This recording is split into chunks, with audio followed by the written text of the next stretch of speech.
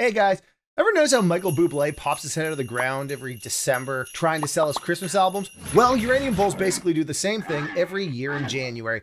They pop out of Twitter and they start telling us all that this is the year that uranium makes its comeback. They say a broken clock is right twice a day, and oh baby, I think we've reached that time of day for uranium. It's time to start snorting that yellow cake because uranium is back, baby. But before I get started, I need you to call your brother, your mom, your dad, your sister's ex-boyfriend's cousin. I don't care. You need to tell them to like, subscribe, and ring that notification bell because Small Cap Steve is about to go nuclear. Okay, folks, in case you're new to uranium, here's what you need to know. Uranium is a heavy metal, so heavy that it actually sometimes gets used as keels of yachts and as counterweights for aircraft control surfaces. It is the key to nuclear power generation. It is 18.7 times as dense as water, has a melting point of 1132 degrees Celsius, and is primarily found in Australia, Kazakhstan, and Canada. The big takeaway, if you're looking at investing in uranium and nuclear power, is that it could be our ticket to a carbon neutral future. Don't believe me? Just ask Bill Gates or Elon Musk. Nuclear power is the only carbon-free energy source we have that can deliver large amounts of power day and night through every season, almost anywhere on Earth. And it's been proven to work on a large scale. Yeah, but I think the hydro, especially existing hydro, is good for mining. Geothermal, there's lots of places in the world that have geothermal energy. Nuclear is also good. Uranium is beloved by retail investors for the simple reason that it has the ability to go parabolic. The annual production sits around 125 million pounds of uranium with annual demand around 190 million pounds. Priced in today's dollar at $50 per pound, it puts annual demand around $8.5 billion. So based on our research, we can find articles dating back to the early 1950s where uranium investors held the metal with expectations of massive returns.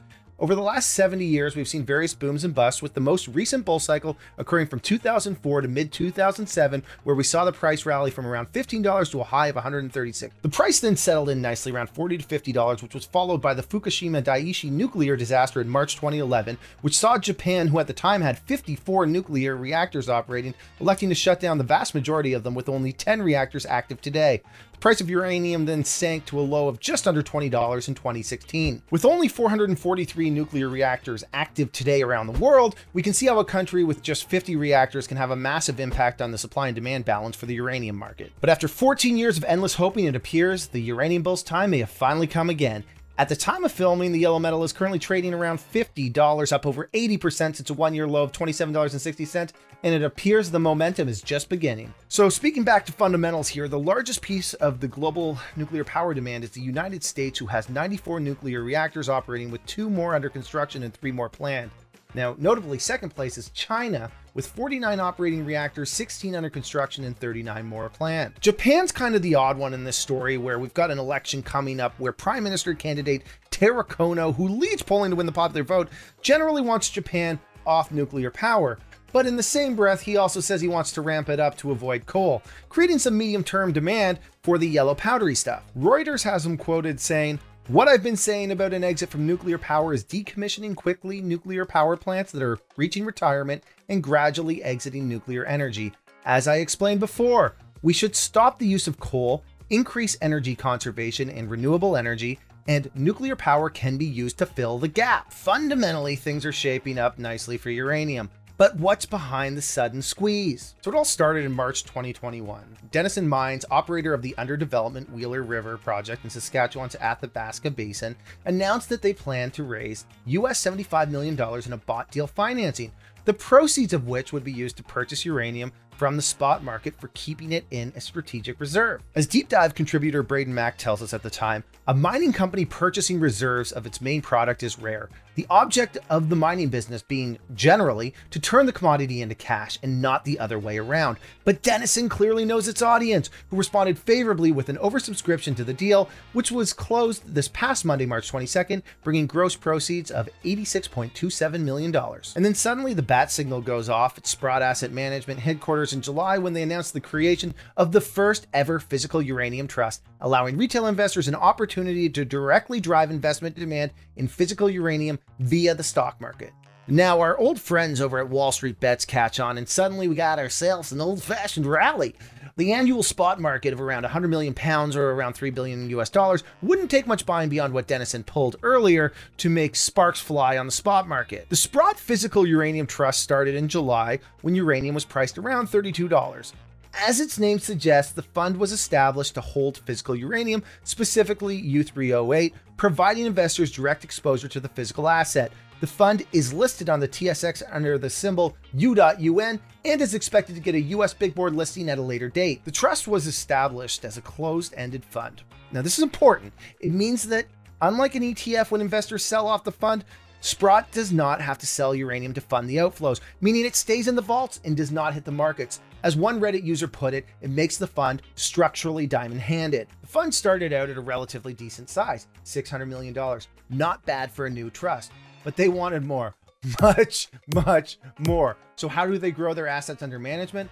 Well, the trust has taken an easy path for this. To enable new unit creation, they use something called an ATM, or an at-the-market financing, meaning they sell new units on the open market, in this case whenever the value of the unit is above the net asset value for current units. Any proceeds raised from the ATM financing goes directly to the purchase of more physical uranium. But here's where it gets interesting. The first ATM announced by the trust began on August 17th, the most recent low for uranium. At that time, Sprott announced that the trust would be conducting a US $300 million financing to fund further uranium purchases.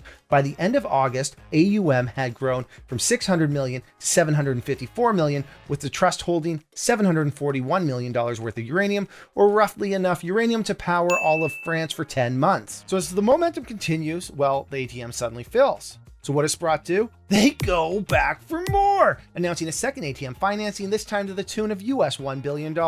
Well, why is this substantial? Other than the fact that it's $1 billion. As of the day of the announcement, the entire fund itself had assets under management of US $1.13 billion.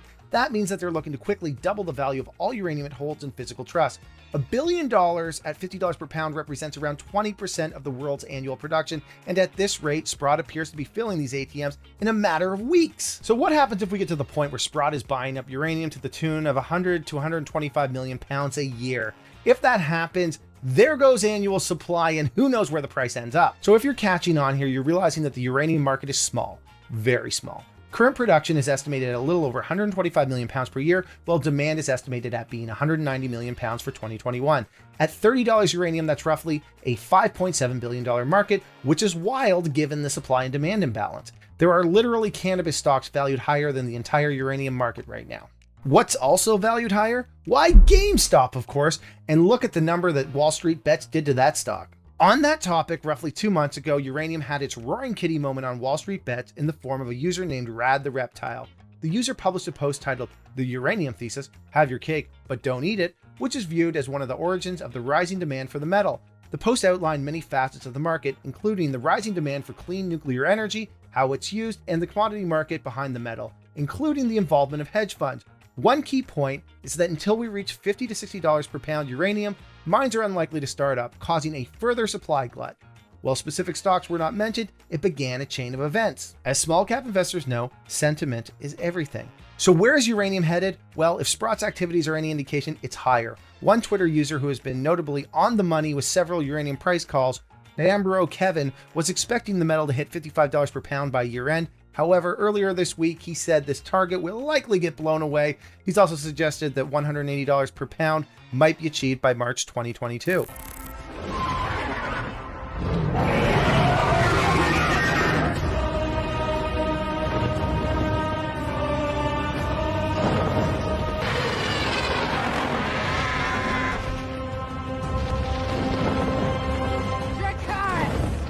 And of course, as one would expect, buying begets buying, and we're now seeing copycat funds partake in the uranium squeeze, with Uranium Royalty Corp announcing they acquired an additional 648,000 pounds of physical uranium. Okay, so here are the key takeaways I want you to think about when you're watching this. First, you got to think about how nuclear is the key to a carbon neutral future. Then you're going to think about how nuclear requires uranium. Thirdly, you're going to think about how the uranium market is a very small market. Next, you're going to think about how uranium had the introduction of its first physical ETF in July of 2021.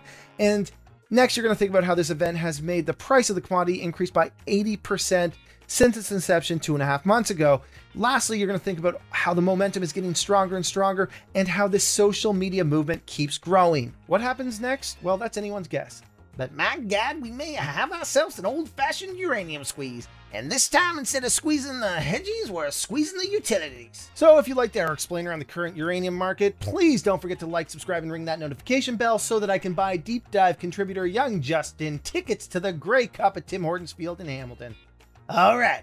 Thank you, everybody.